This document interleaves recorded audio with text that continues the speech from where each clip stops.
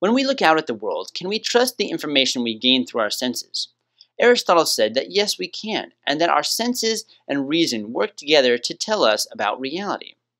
Later on in the Enlightenment modernity, René Descartes said that we should doubt our senses because they may be deceived.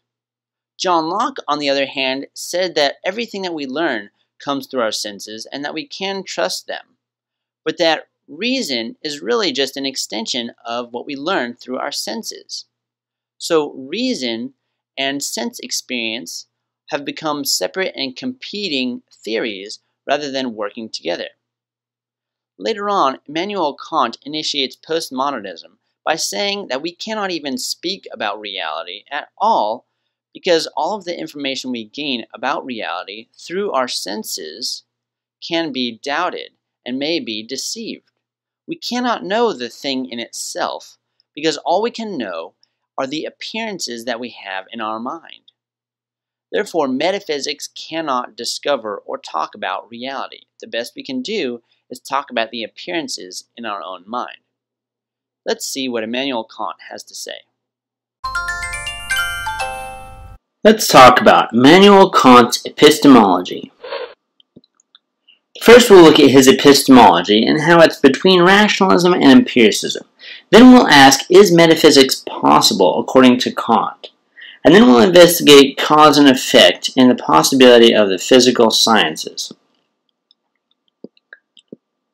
In the Enlightenment, debate raged over whether knowledge primarily comes from reason, as the rationalists said, or from the senses, as the empiricists said. Immanuel Kant, who was born in 1724 and lived until 1804, analyzes these and attempts to combine rationalism and empiricism, keeping the good and rejecting the bad. As we will see, what Kant comes up with is very different than Aristotle's combination of observation and reason. It is important to note that he is highly influenced by David Hume's empiricism, who he also critiques. He says that Hume awoke him from his dogmatic slumbers, from his uncritical belief in the prior way of doing philosophy. So just like René Descartes before him, Immanuel Kant is rejecting all of the ways of doing philosophy before him, and he's starting from scratch and reinventing the wheel to see what he can come up with his own system of philosophy. How does Kant agree or disagree with empiricism and rationalism? Here's a brief sketch. Kant agrees that all knowledge begins with sense experience. Mental concepts without sense perception are empty. That is to say, that mental concepts point to the items of our sense perception. And if we don't have sense perception to talk about, our mental concepts are empty concepts. Reason cannot give us sure knowledge of reality. So reason is doubtful. We can doubt our reason. Here are some things that Kant disagrees with. Kant disagrees that all knowledge arises from sense experience. He would say that this is not true.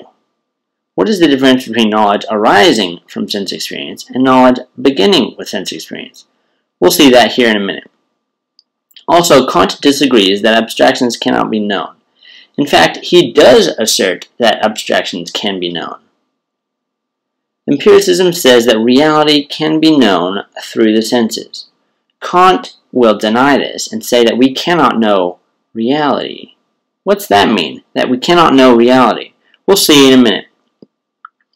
Rationalism says, and Kant agrees, that knowledge requires some innate ideas, that sense perception without mental concepts is blind, that senses cannot give us sure knowledge of reality. But rationalism also says some things that Kant disagrees with. Knowledge begins with innate ideas.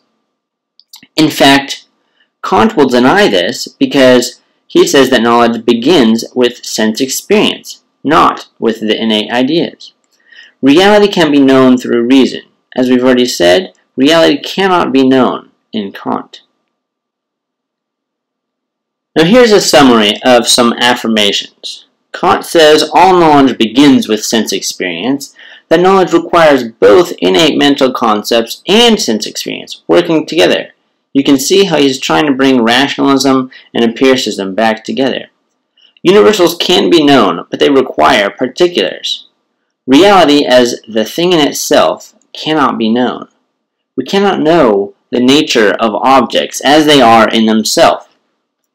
Therefore, we can only talk about appearances, not reality. What does that mean?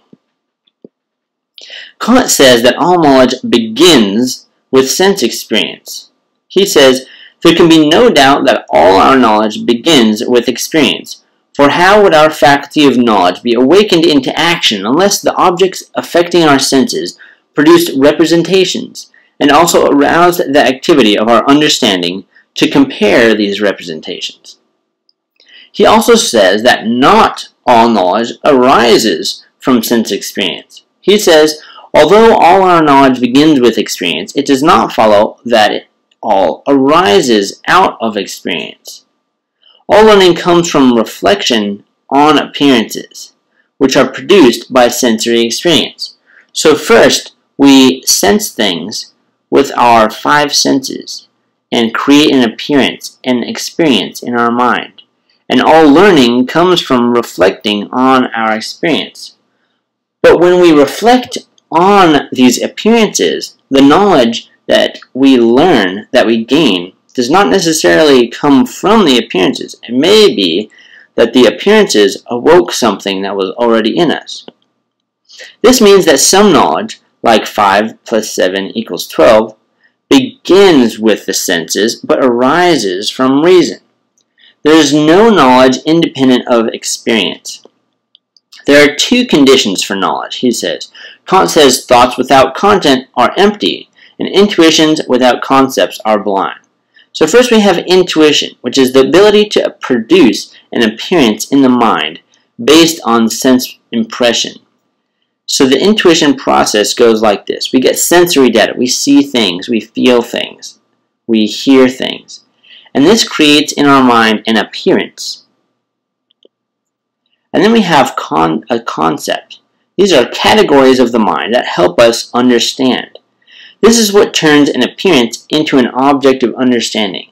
Concepts enable the process of understanding, so that from an appearance we can actually understand what it is that we're looking at, because we know something already. He says it is only through them that experience becomes possible. Otherwise, a perceiver could not distinguish separate experiences, but only exist as a stream of consciousness that is not self-conscious. So what does this mean? This means that when we sense things, think of an infant right when they're born. Their eyes do not lock onto anything. Their eyes just kind of swim around and they're not really looking at anything. That's because they cannot distinguish between different objects. It's just a bunch of random colors before their eyes. It takes a long time for them eventually to be able to organize this sense data into an appearance of different objects and to separate different objects, or to be aware when one event stops and another event starts. That organization of sense data into an appearance, it takes intuition and concepts. Concepts in our mind help us organize these sensory data into the objects that we see. You can think of it like this as well, because there's a pure element and an empirical element. So pure intuition is a precondition of experience, like space and time. Right? We're already aware innately, as soon as we can reason, of space and time. This is required for us to even be able to learn anything from our sensory experience. Right? Pure intuition. Empirical intuition is sensations of attributes. So intuition lets us distinguish between red and purple, or between warm and cold, or hard and soft, or stinky and fragrant. Right? It helps us distinguish between different attributes in our sensation. Then we talk about concepts. What's a pure concept? This is an abstract category, like straight, or cause, or substance, or God, or the soul. We have empirical concepts, and the empirical application of these concepts allows the perception of objects, like, oh, that's a cherry pie, or an otter, or water, or sun. So we have a concept in our mind that informs the sensory data, so that when we look out at the world, we don't have to stop and think what we're looking at. We just see the cherry pie. So let's discuss the process of learning. We're going to keep building on the ideas that we've already presented. Kant says our knowledge springs from two fundamental sources of the mind. First is sensibility, or receptivity of sensory data, which is the capacity of receiving representations, the ability to receive impressions. This converts raw sensory data into phenomena or appearances. Next we have understanding, which is the power to know an object through these representations. It is a spontaneity in the production of concepts. It receives and stores knowledge. You might also think of this as the process by which we remember. We learn something and now it is stored in our memory. This includes spontaneity, the ability to think of that object at will. Let's look at the capacities of the rational mind. We take these two steps and actually extend them out to three and look at them in some more detail. We have sensibility, understanding, and reasoning. We've already talked about sensibility and understanding a little bit. The process of learning goes in this direction, from right to left, starting with sensibility, going to understanding, and then reasoning. So sensibility is that process by which objects are given. So we sense objects. We see objects. We don't just see random colors, but we can actually distinguish when one object ends and another one begins. We're not like infants who cannot tell what they're looking at. Rather, when we look out at the world, we just see objects. We don't have to stop and think about it. We just automatically do see objects. And this is through the use of our intuition. But intuition, as we've stated, can have an empirical aspect and a pure aspect. Pure aspect gives us ideas like space and time, which are a prerequisite for even being able to distinguish objects or events. And empirical, like blue or warm or soft, things like that.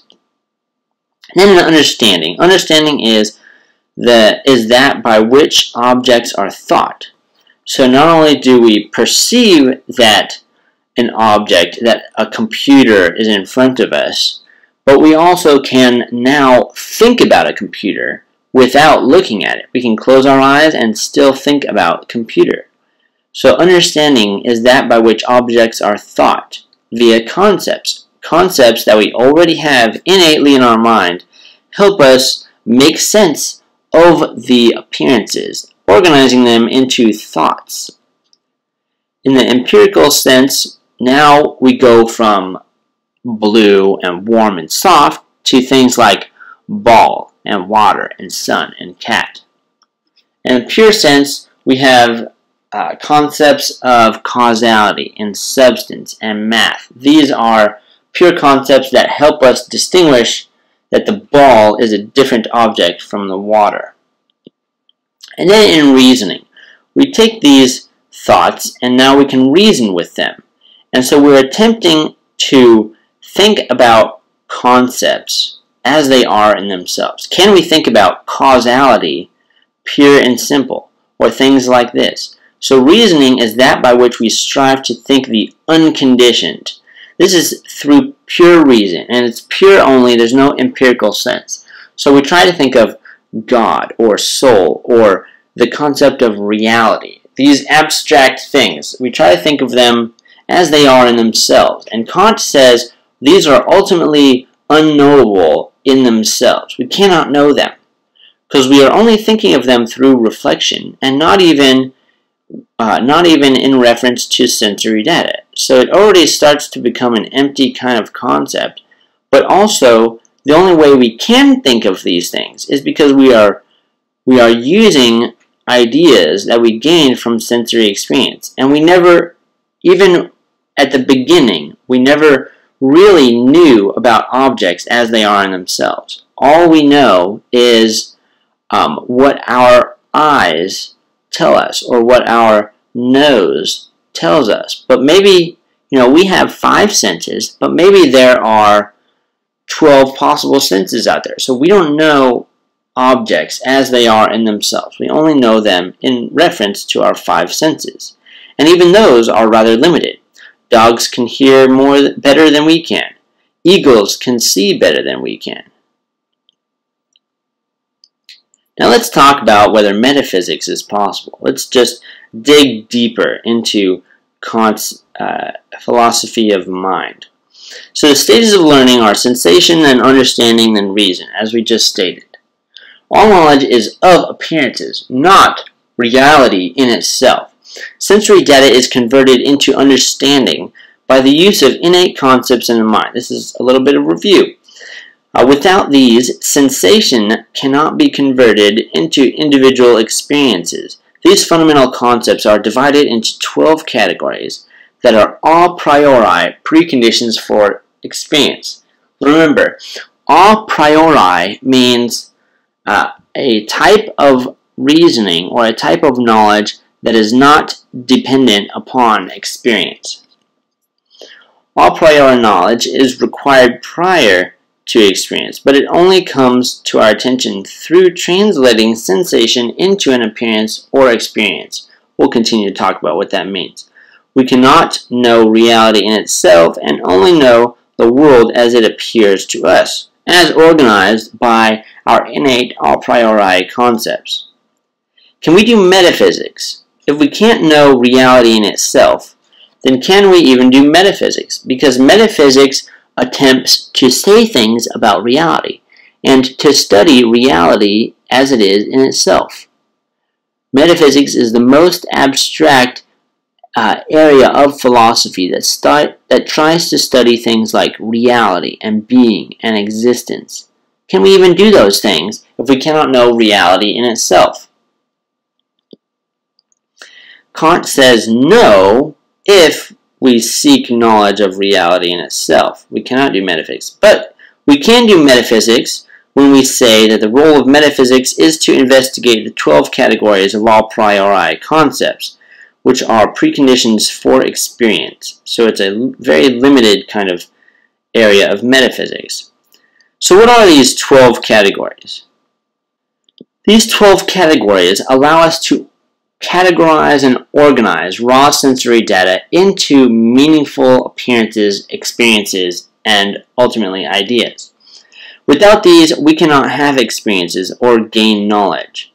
So contrary to John Locke, who says that we are born tabula rasa, a blank slate, knowing nothing, John Locke says that all of our knowledge comes from senses, that all of our concepts and ideas came from the senses. But Kant is saying that we cannot learn anything from raw sensory data unless we already have certain categories in our mind that help us organize this raw data into intelligible ideas. So here's the 12 categories plus 2 conditions. So he organizes these into, we have 4 columns here. When we talk about quantity, we can talk about unity or plurality, or totality, which is wholeness versus parts. So we have one, we have many, and we have whole versus parts. And then in terms of quality, we can talk about reality. We have a concept that reality is out there, that we're trying to learn about reality. We talk about reality right now. So that concept is a category of the mind.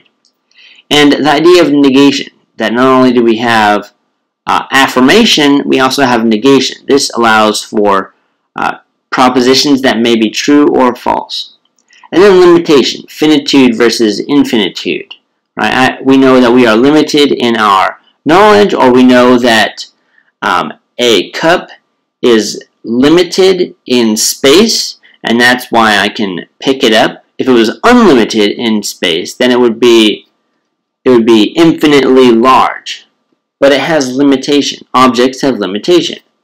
And I already know that from this innate a priori category.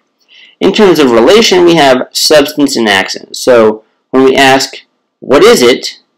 You can say, well, this is an object that is lightweight, you can hold it in your hand, and it's used to hold water. That's called a cup. That's the substance, the essential qualities of a cup. If it's not a certain shape, then it's no longer a cup. And if it's too heavy, or I can't drink out of it, then it's not really going to fulfill its purpose as a cup. But accidental qualities might be the color. If it's blue, or if it's green, or if it's yellow, it's still a cup. So the relationship between substance and accident, or essential qualities and accidental qualities, that relation is a category we are born with innate knowledge and a priori understanding. We already know how to distinguish between those kinds of traits, and that is how it's only because we have that kind of knowledge already that we can learn. And causality. So cause and effect. I know one thing happens and it leads to another thing. And this happens over and over again, and I can anticipate, I can act, I can respond, I can have something like morality. Cause and effect. And then interaction between things. So one thing comes up against and in contact with another thing, and the second thing moves. All right, I know that movement happens because one thing touches another thing. Interaction. Modality. All right, so these are modes in which something can exist. So possibility, and then existence and necessity. So something can exist, or I can think of something not existing. Or possibility versus impossible. And then necessity versus potentiality, you might say. And behind all of these are two primary conditions of space and time. Space and time, these innate ideas of space and time, underlie all of these other 12 categories. So they're sort of more fundamental conditions. So all 12 of these categories, plus those two conditions, are required as innate ideas before we can ever make sense of our sensory data, before we can ever learn anything. We already do have these innate concepts in our mind. So how do these 12 categories fit into Kant's broader process of learning from sensory experience? So here's Kant's overall theory of knowledge. First, we talk about the noumena. That's an important term. The noumena, that's reality. That's the thing in itself that is ultimately unknowable. I don't know the nature of the thing in itself. We have light coming off of it and touching our eyes, and we can see or we can feel whatever the sensory data is. We have 5 senses, and this gives us raw sensory data. It's unorganized and nonsensical. It's just a kaleidoscope of colors. It's not even objects. It's not even shapes. It's nothing. It's not even a distinction between this color and that color. So we can't even say that it is a bunch of random colors. All we can say is that sight is happening, because we cannot distinguish between colors, because we haven't done anything yet. All we have is raw sensory data. There's an important break here, because we are not yet even talking about mind. And we cannot get outside of our own mind. We cannot think about what is outside of our own mind. Because whenever we try to think about reality as it is in itself, all we're doing is thinking about thoughts. When we talk about reality, we're talking about a thing called reality, a concept called reality, which is in our mind. So whenever we talk about anything, we're talking about something else that's in our mind. And so we cannot actually gain direct access to reality as it is in itself. Anything that we know, anything that we say, anything that we think is directed toward other thoughts. So we are, in a sense, trapped in our own minds. and unable to make connection with reality as it is in itself. So then from this raw sensory data, we have a phenomena. This is an appearance or experience, because as we've already said, sensibility occurs, where intuition organizes raw data into individual appearances, objects of sensation, such as green and tall and hard. So we organize, our mind uses these innate concepts through intuition to organize this raw sensory data into understanding that we see an object. We're seeing tree, or we're seeing green versus purple. We're seeing an object versus lots of objects. We know where the object ends and the earth begins, or the air, or the sun. Next we have understanding, where the 12 categories or concepts organize appearances into objects of thought. So now we can think about a tree without actually looking at a tree. So at first we look at something and we see tree. In that moment we just see tree. And then immediately once we think the thought tree, we have moved from step 1 into step 2, from sensibility into understanding. Next we have reasoning, where we can attempt to think about the 12 categories. So we can not just think about ideas, like tree, but we can think about thinking about ideas. So in pure reason, we have thought of the unconditioned categories in themselves, and ultimately they are unknowable. We think about thinking, we are on the verge of thinking about nothing, because we cannot fully understand these categories as they are in themselves. Why? Because whenever we think of one of these categories, we have to think of examples. We cannot think about these concepts without also, in the back of our mind, having examples in mind. And examples are a memory of appearances and experience.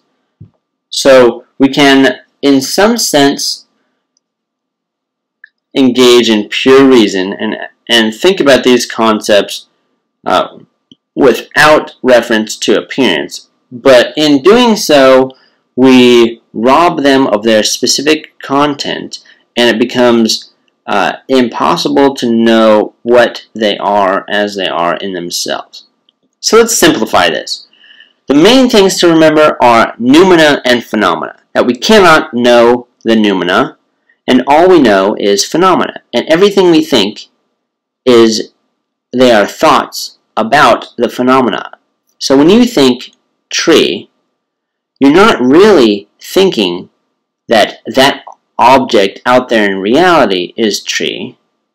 Rather, what you're thinking is, this perception of mine is called a tree. This phenomena of mine, this appearance or experience, is a tree.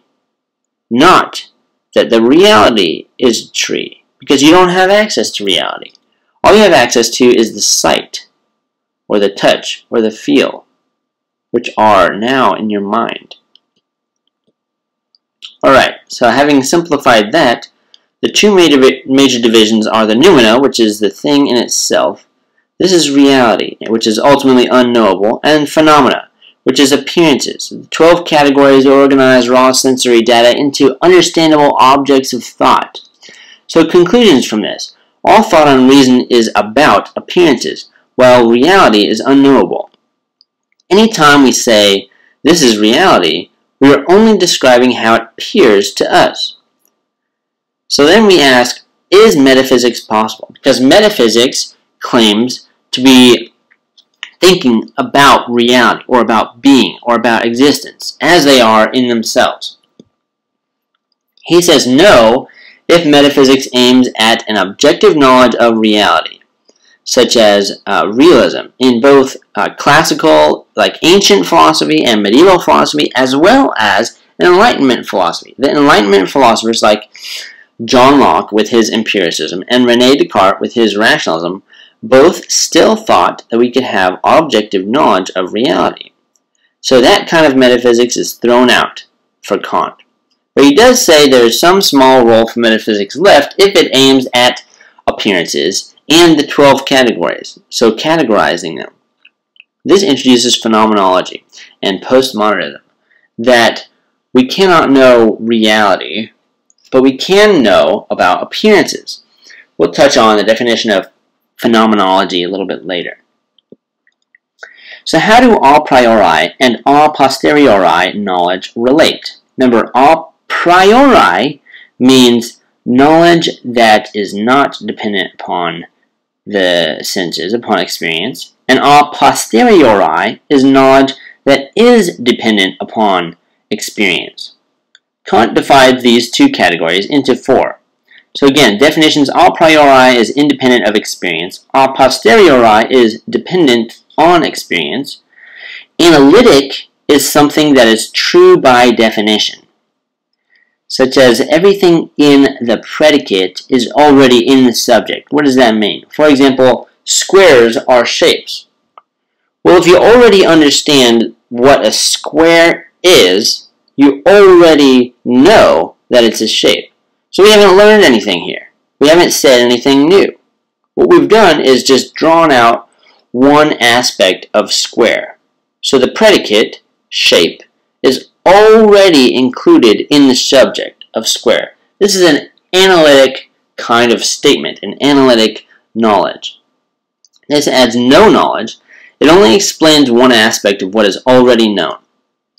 Then we have synthetic knowledge, which combines two pieces of information into a third, where the predicate actually does add information. For example, my dog's name is Fido.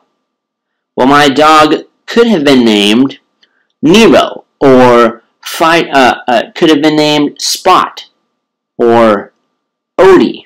Could have been named something else. So I actually do give you new information when I say my dog's name is Fido, because the name is not already contained in the subject. So it's synthetic, because I've taken two concepts, dog and name, and even Fido, and even my. Every word here is an independent concept. And I take them and arrange them in such a way where I give new piece of information. The predicate is not already contained in the subject. Let's look at it this way, with this kind of graph. We have these 4 different definitions here. How do they overlap? Alright, so analytic a priori knowledge are things like tautologies, identity, and definition. Tautology is just when something is true by definition. So this does not add knowledge. Alright, for example, when I say all bodies are extended, this is what Kant says. When I say all bodies are extended, I do not thereby enlarge my concept of a body in the least, but simply analyze it. Because a body, an object, a physical object, a body, if I know that it's an object, if I know what a body is, I already know that it has extension, that it has size and shape. So I have not added any new piece of information when I say bodies are extended. Another example, bachelors are unmarried men.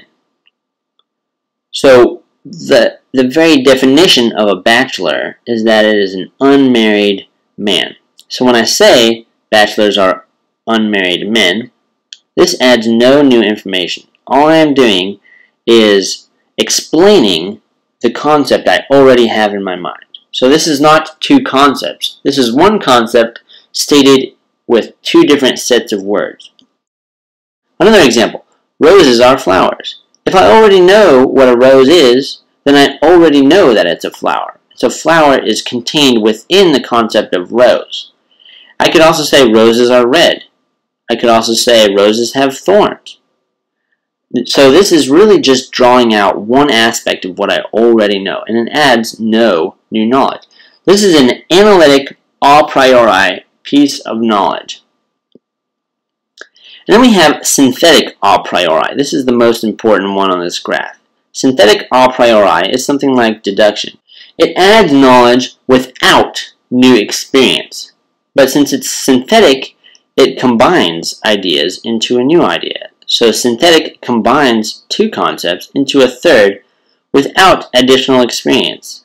This allows for the limited metaphysics in Immanuel Kant. For example, 7 plus 5 equals 12. I already know what 7 means, and what plus means, and what 5 means, and what equals means. I put them together and I have 12, a new concept. But I haven't gone out and counted anything, unless I am a very young child in which I have to count on my fingers or something.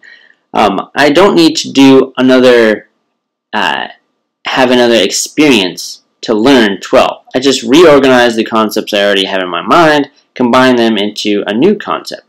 So it's synthetic because it's combining of concepts, and it's a priori because it does not require experience.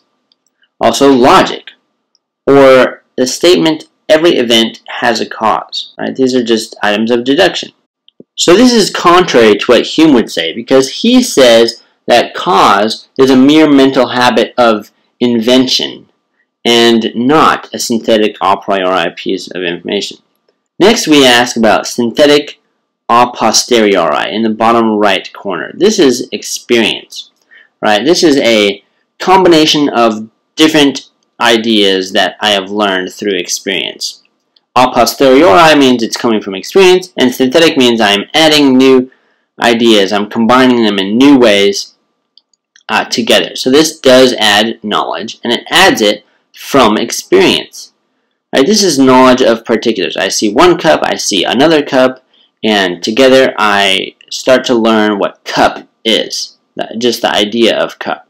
Or I have all kinds of ideas that are in function when I go out to my car and turn it on, right? So all kinds of particulars. 3 particular cups are in front of me, and from that I can learn about the idea of cup, right? So you have different particulars that you combine in different ways, and you learn from that.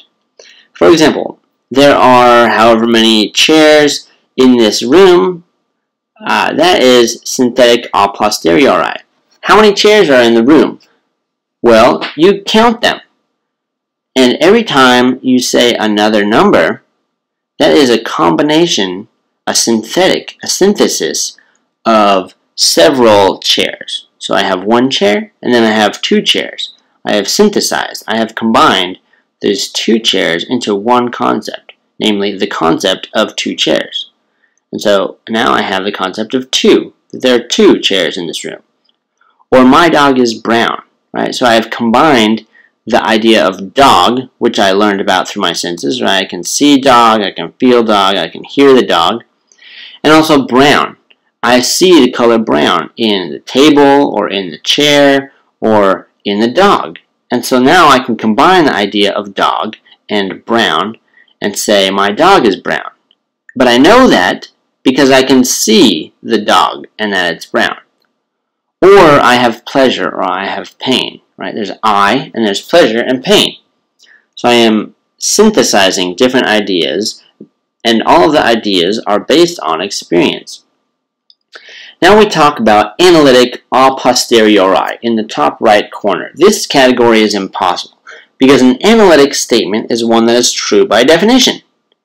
So it is true. So its truth and the knowledge of an analytic statement is already in us. Something is true by definition. It's dependent upon nothing except its own definition. Like bachelors are unmarried men. A posteriori, by contrast, says that a piece of knowledge is learned through experience. So which is it? Do I learn it from experience, or do I learn it because it's already innate within me? Well, it's impossible to have an analytic a posteriori piece of knowledge, because this is a contradiction. If it's true by definition, analytic, it cannot also be learned from experience. So this area is impossible. It's important to remember synthetic a priori as Kant's main contribution. This will be teased out a little more, but this is very important, because this is the area that allows us to combine empiricism and rationalism. It allows us to say that we need to use our reason and our observation together to think about things, to learn about things. Regarding synthetic a priori knowledge, he says all synthetic axioms a priori are nothing more than principles of possible experience and can never be referred to things in themselves. So whenever we think of abstract concepts, they are referring to experiences and to phenomena and to memory, and not to things as they are in themselves. Continuing on, he says, but only to the phenomena as objects of experience.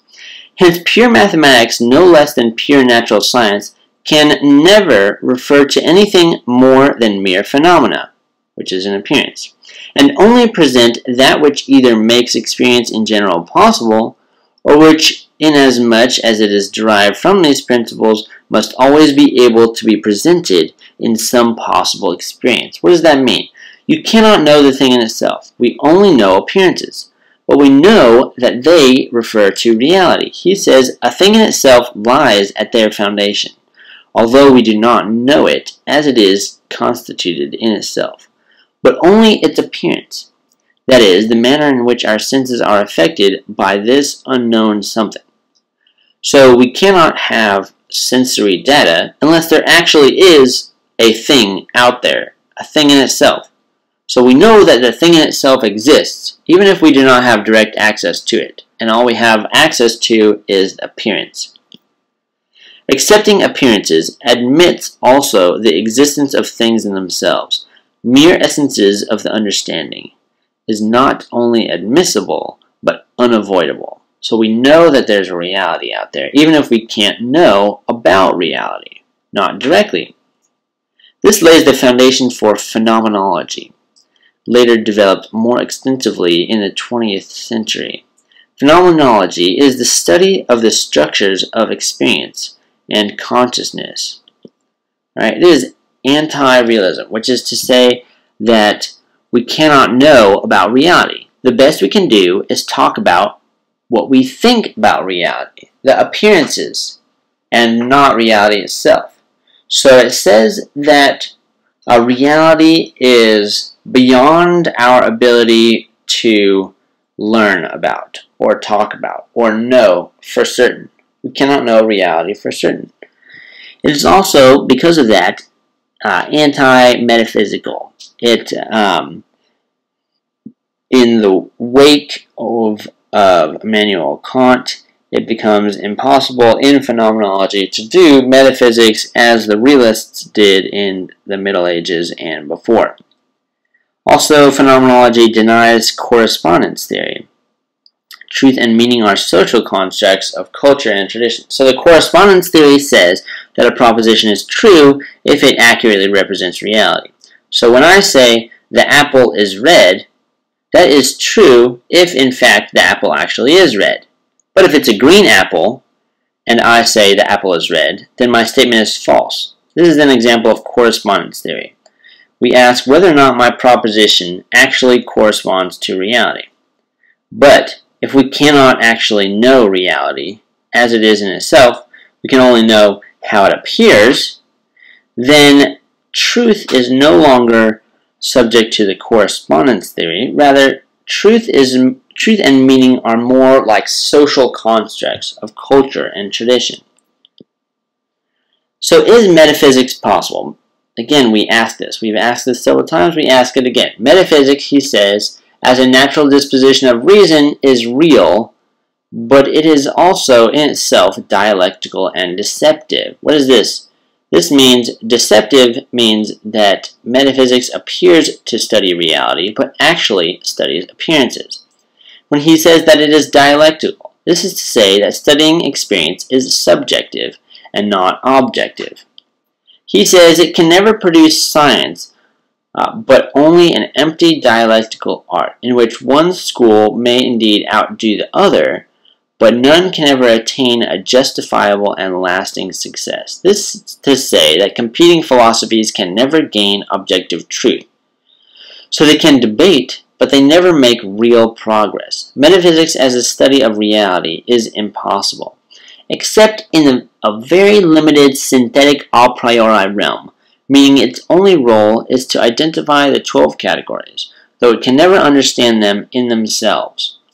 He likens classical metaphysics to astrology or alchemy, which are pseudoscience superstitions that discuss real things like planets and the 12 categories, but never say anything true or really helpful about them. Here's some philosophical influence of Kant's ideas. Reality and truth now are considered mental constructs that are ultimately unknowable. Reality is just a state of consciousness. It's not something out there and objective, separate from me. When I talk about reality, it's just a state of consciousness. Though Kant affirms universals, he handicaps our ability to discover them. Real metaphysics becomes impossible. This leads to postmodernism, including the philosophies of anti-realism, skepticism, which says that you cannot know truth, you cannot know anything, because it is all beyond our ability to know anything. So we cannot know anything, and so therefore it's foolish and useless and empty to talk about truth. Existentialism, which we'll talk about soon in some later videos, nihilism and absurdism as well, and relativism takes off. Here's some cultural influence from Kant. All we can know is what our senses appear to tell us. So we have the idiom, that makes sense, which replaces that's true. Alright, all we can know is what our senses appear to tell us. Today, personal experience and opinion are held as more important than reason, logic, and truth. However you interpret your life situation or events is legitimate. It's true for you because it's your reality. It's your reality. And you can perceive it however you choose. What's real for you may not be real for me. Reality and truth are treated as opinion instead of as science. Right? So when I say the apple is red, I want to believe that the apple is red, but it is in fact green, then all we have is two competing opinions arguing at each other, and opinions can't be right or wrong in phenomenology. Opinions cannot be right or wrong. Of course, in classical metaphysics, yes, of course opinion can be wrong. So let's talk about cause and effect and the possibility of science. David Hume denied the possibility of knowing causation and of doing science. Right? So causation. So we're taking one of those categories and expounding upon it as a sort of example. And this is a major debate or a major aspect of Hume's philosophy. Even though Immanuel Kant was highly influenced by Hume, Hume was a very strict empiricist.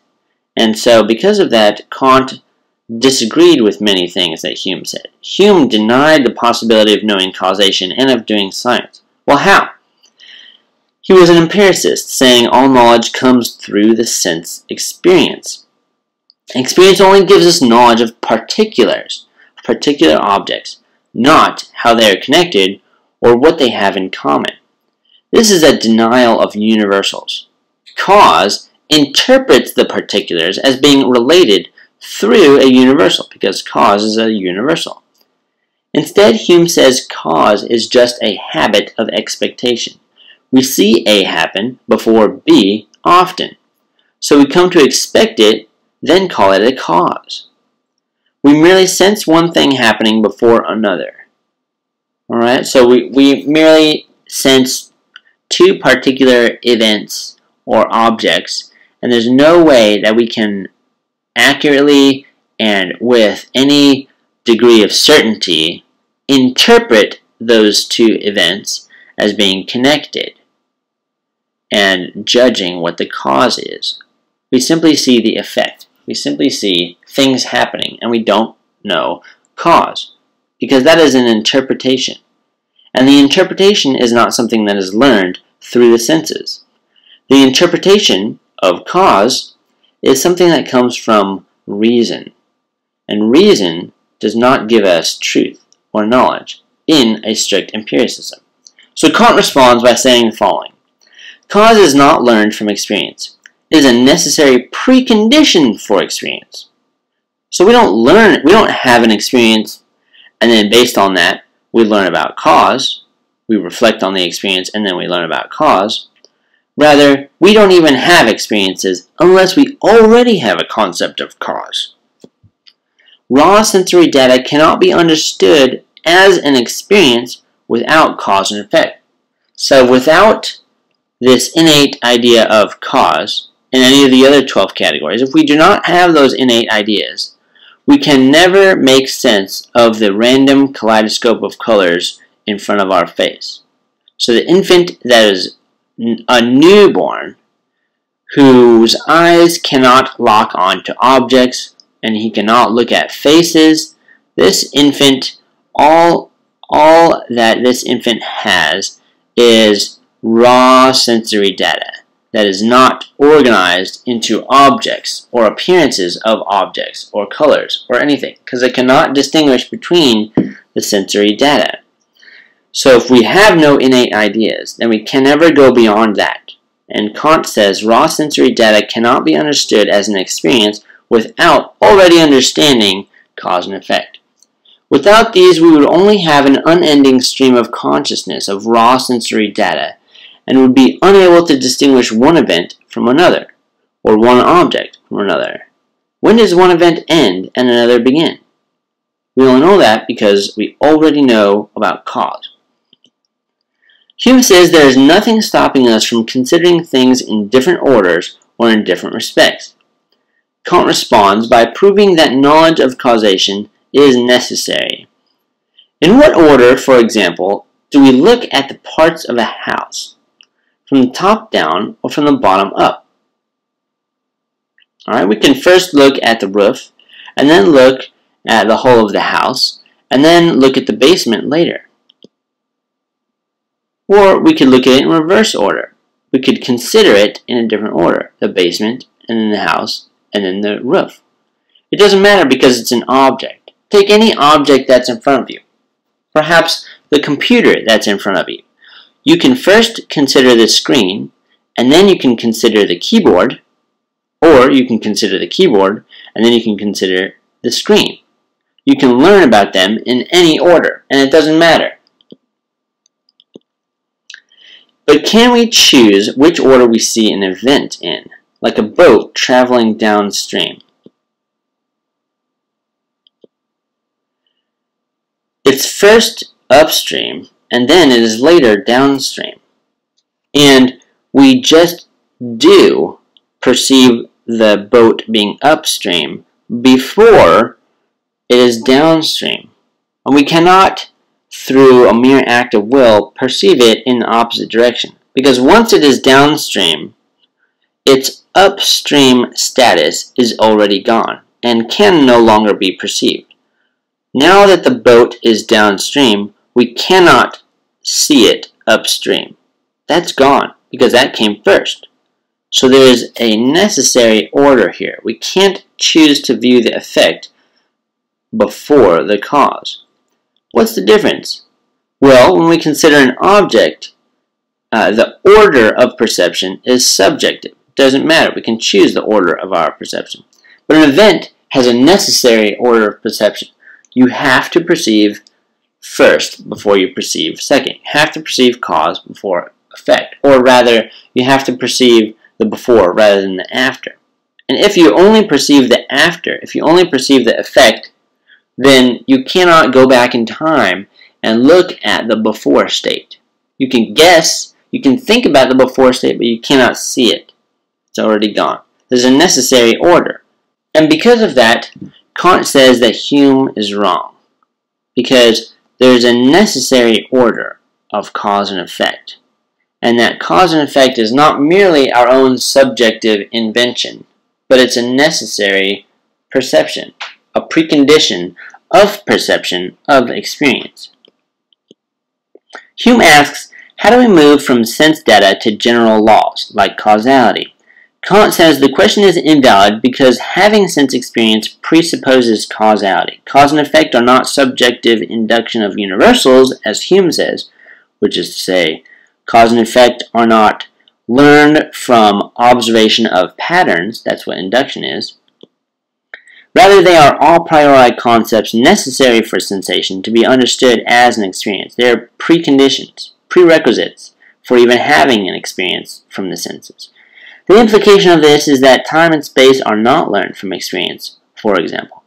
They are preconditions of experience, even more fundamental than the 12 categories, right? Because time and space refer to, similarly to cause and effect. They're more broad and fundamental than cause and effect.